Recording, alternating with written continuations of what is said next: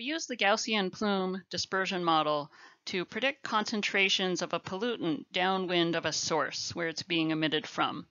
And it involves applying a mass balance model. Let's say that we have the ground surface and we have some stack or chimney from which we are emitting pollution of some sort, and the wind is going from left to right, and our emissions come out of this stack and they spread as they move downwind. I might be interested in what is the concentration that this person is exposed to at a certain distance downwind. So this person is at position X.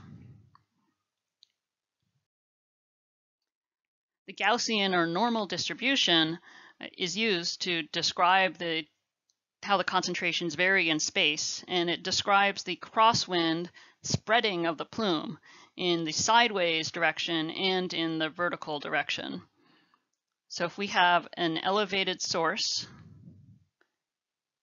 that's height h above the ground, and we'll look at this emissions from here kind of at one point in time, and maybe they look like that, and maybe at another point in time the plume kind of looks like that, and a later point in time it looks something like that. So it kind of varies over time, but if we kind of do a time lapse or look at a kind of a time average, we'd see that this plume shape falls in this general area.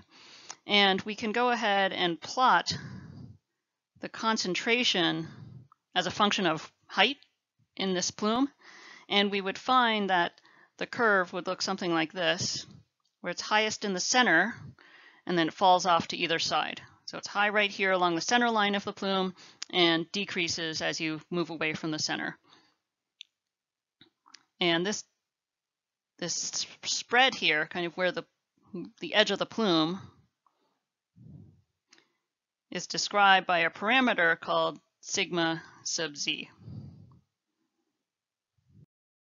Let's talk about the Gaussian or normal distribution using an example. Maybe we have an exam where the mean score was 70, and the standard deviation, sigma, was 10. The frequency of any given score then is described by this function, f of x equals 1 over sigma times 2 pi to the 1/2 times the exponential of negative x, the score of interest, minus x naught, the mean score, all squared, divided by 2 times sigma squared. So if I go ahead and plot that function, I would find that the curve looks something like this, where the peak is at 70, and then if I go plus or minus 10 on each side, so about there and there, between 60 and 80,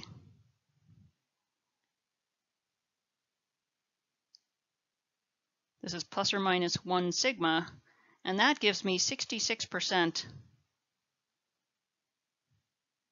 of the area. So this area between 60 and 80 is 66% of the people on this test got some score between 60 and 80.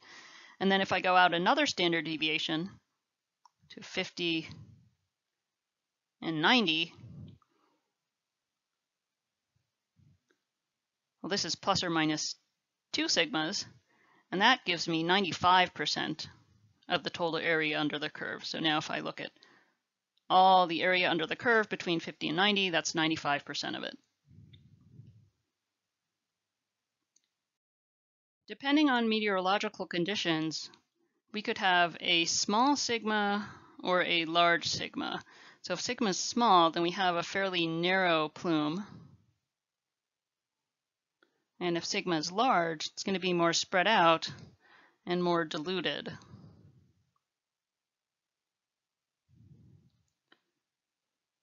The mathematical form of the Gaussian plume equation for an elevated source without reflection This means we're not concerned about what happens at the ground. We're imagining there's no ground there and pollution can just spread infinitely past the ground.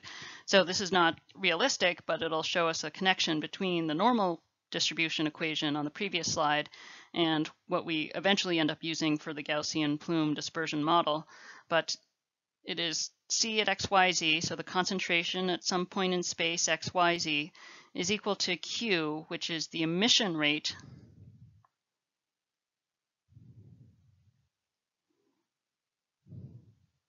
not the volume flow rate, and this use of Q is particular to the Gaussian Plume equation, divided by 2 pi u sigma y sigma z, all times the exponential of minus 1/2 times y squared over sigma y squared plus z minus h squared over sigma z squared.